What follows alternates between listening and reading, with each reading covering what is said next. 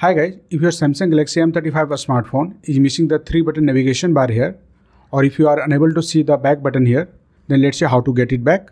So for that, first of all go to settings and then scroll down and tap on display. Now here scroll down and tap on navigation bar.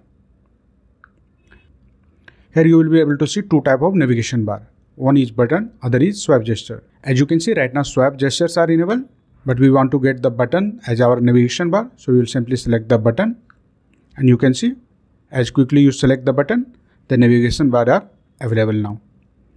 To customize it, simply tap on more option and from here you can select the side.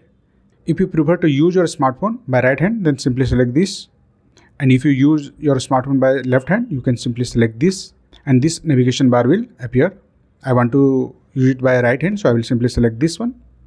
So this is how you can easily enable 3-button navigation bar or back button on your Samsung Galaxy M35. If you like this video, please subscribe the channel.